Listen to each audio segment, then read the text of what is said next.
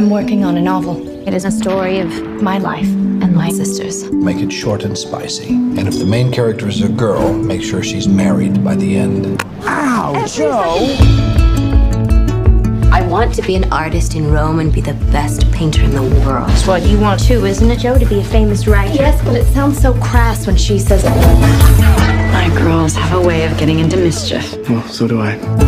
This is Meg, Amy, Beth, and Joe. I intend to make my own way in the world. No one makes their own way, least of all a woman. You'll need to marry well. But you are not married, aren't you? Well, that's because I'm rich.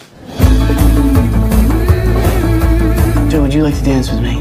I can't because I scorched my dress. And Meg told me to keep still so no one would see it. I have an idea of how we can manage. Joe is a lost cause.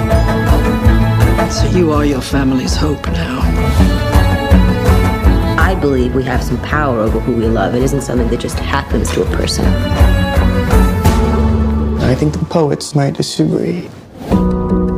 We can leave right now. I'll sell stories. Joe. And you should be an actress and you should have a life on the stage. Just because my dreams are different than yours doesn't mean they're unimportant. I have loved you ever since I've known you, Joe. I couldn't help it. It would be a disaster if we married. It wouldn't be a disaster. Okay? We'd be miserable. Joe, I'd be a perfect saint. I can't. A new play written by Miss Jo March.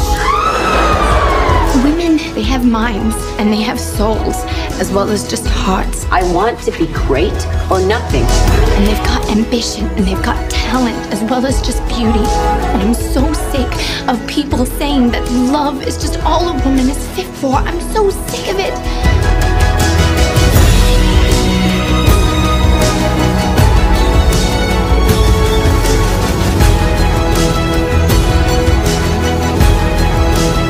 There are some natures too lofty to bend.